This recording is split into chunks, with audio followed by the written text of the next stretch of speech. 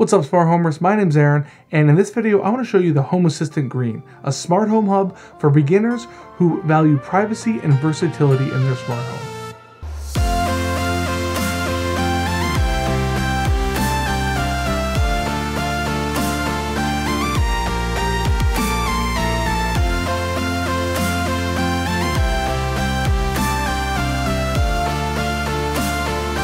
If you're not familiar with Nabu Casa, they're a team of developers that work on the open source smart home platform Home Assistant, and recently they've gotten into selling some hardware. They started with the Home Assistant Blue back in 2021, and then a few years later they released the Home Assistant Yellow with the SkyConnect Zigbee dongle, and now they've introduced the Home Assistant Green. If you've never used Home Assistant before, this new hub just might be your gateway drug into a whole new world of home automation, just like the Home Assistant Blue was for me a few years ago. One of the big impediments to using Home Assistant in the past was determining what hardware you wanted to use with it and then installing it yourself. The Home Assistant Green comes with Home Assistant operating system already installed on it. So out of the box, we get a nice sticker with the new Home Assistant logo on it, some instructions, you get the Home Assistant Green itself, a power supply with cable, and an Ethernet cable. The first thing I noticed about the Home Assistant Green is the weight. It has a bit of a heft to it, and I think that's because of the large metal heatsink that forms the base of the device. The top part of the case is made from a translucent polycarbonate material, similar to the Home Assistant Yellow, and like the Yellow, it allows you to see the color of the PCB inside, which gives the Home Assistant Green its name, I suppose. You can also see that that top has the new Home Assistant logo in it in like a dot pattern. The back edge of the device has a power jack, two USB 2.0 ports, an HDMI port for debug purposes, an SD card, a power button, and an Ethernet port. The power jack takes 12 volts DC and the device requires about 1 amp for use. Of course, that power supply is provided. The USB ports are for external radios like Zigbee or Z-Wave radios, or for whatever else you want to add.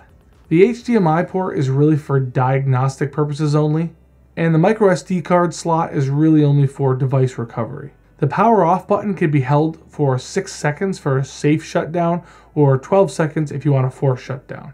If we remove the 4 screws and pop the lid off the device, we can see some of the device's components. It has a spot for a battery, which I'm surprised is empty, but you can see that there is no Zigbee radio like there was with the Yellow. In fact, the PCB is pretty sparse and it doesn't have any external radios. If you want to connect Zigbee or Z-Wave devices to Home Assistant using this device, you're going to need to add a Zigbee or Z-Wave radio USB dongle. The stick I usually recommend is the Nortek stick because it has both Zigbee and Z-Wave radios in one. On the PCB, you're also going to see these 3 white dots, which I think are just there to accentuate the Home Assistant logo as seen through that polycarbonate. There are some debug pins in the bottom corner that have TX, RX, and ground, but not much more on the front side of the device.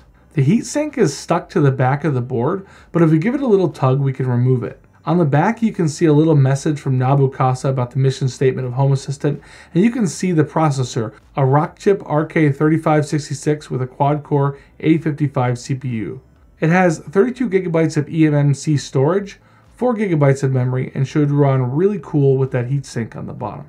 Okay, so after this, I want to show you how it compares to the Home Assistant Yellow, so you can get an idea of which one you should choose. But before that, I'll quickly show you how to set up Home Assistant. If you've already used Home Assistant before, it's fine to go ahead and skip to the next section. Getting started with this hub is as easy as plugging 2 cables in. First, connect the provided Ethernet cable, or your own if you have one, to your router or Ethernet switch. Then, plug in the power supply to an electrical outlet and then to the Green's power jack. Wait for a few minutes until the yellow light starts blinking in a heartbeat pattern, and that'll tell you that you're ready to start setting up Home Assistant. The instructions say you can either use the mobile app or a web browser, but I prefer the web browser since it's a little easier to me, although using the app isn't very difficult. In a browser, you're just going to type in homeassistant.local:8123. That's going to take you to the onboarding page of Home Assistant, and you're ready to begin. If typing that doesn't work, you can find the Home Assistant Green's IP address on your router if you know how to do that, and then you're going to type in that IP address :8123 into the web browser. I also recommend that you reserve that IP address if you know how to do that. If you don't, Google it, there's plenty of videos on how to do it, so that it doesn't change in the future. On the onboarding page, click Create My Smart Home and then enter in your name, username, and password. You can add more users once everything's set up, but for now click Create Account and then choose a location and click Next. I always turn on analytics because I feel like the more information the developers of Home Assistant have, the more they can improve it, which means better experience for me. Click Next when finished and you're going to see a bunch of compatible devices. Home Assistant has automatically scanned your Wi-Fi network and found a bunch of devices it'll work with. Click Finish and you're on your way.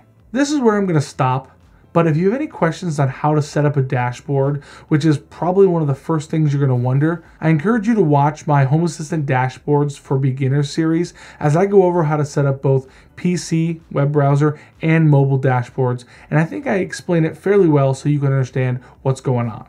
Now I want to explain how this device compares to the Home Assistant Yellow. The Home Assistant Yellow is based on the Raspberry Pi Compute Module 4, where the Home Assistant Green is based on the Rockchip A55. This means that with the Yellow, you can swap out that CM4 for a different CM4. But the specs that I'm going to be referring to are the ones from that CM4 that they provided when I purchased the Home Assistant Yellow. The Yellow has a quad-core Cortex A72 at 1.5 GHz versus the Greens at 1.8 GHz. It has 2 GB of memory, where the Green has 4 GB of memory, and it has 16 GB of eMMC storage, while the Green has 32.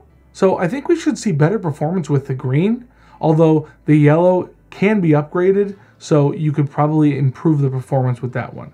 Either way, both of them easily perform well enough to handle Home Assistant, so you don't have to worry about processing power.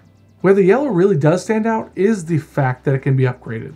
For example, there is an M.2 expansion slot on the Yellow, so you can add lots more storage if you want to. Also, the Yellow has a Zigbee radio built in it, and there is a potential to add a CM4 that has a Bluetooth radio, meaning that you can connect Bluetooth devices to Home Assistant without having to add a Bluetooth dongle. On top of that, you can easily add Z-Wave to the Home Assistant Yellow using those exposed GPIO pins by putting on a Z-Wave hat, like the one that Zooz sells. The other thing with the Yellow is that there is a PoE version, Power over Ethernet, so you can power it with an Ethernet cable, meaning that you don't need to have two cables connected to it. So which one should you get, the Green or the Yellow? If you're new to Home Assistant and you're not really a tinkerer, it's a no-brainer to go with the Home Assistant Green. It's only $99 and you can add Zigbee and Z-Wave dongles as you see fit if you decide to add those types of devices. However, if you really want to dive in and get the most out of one device, I'd go with the Home Assistant Yellow, as it has the Zigbee radio and you can add Z-Wave fairly easily as well as Bluetooth. So that's pretty much it for this device. I think it's really a great price point, that $99 for what you get, especially hardware that is going to be supported by the Home Assistant developers. Of the three that they've sold so far, the Blue, Yellow, and Green, my favorite is still the Home Assistant Blue. It's got a place close to my heart, and I think it's one of the best looking devices I've ever seen. The Blue didn't have Zigbee or Z-Wave radios built in, and I've still got hooked on Home Assistant, so you'll probably find the same with the Green. If this is the first time you're seeing a video from me, definitely hit the subscribe button, because I make a lot of Home Assistant related content, as well as device reviews and WLED LED lighting videos. Anyway, thanks for watching. See ya. Press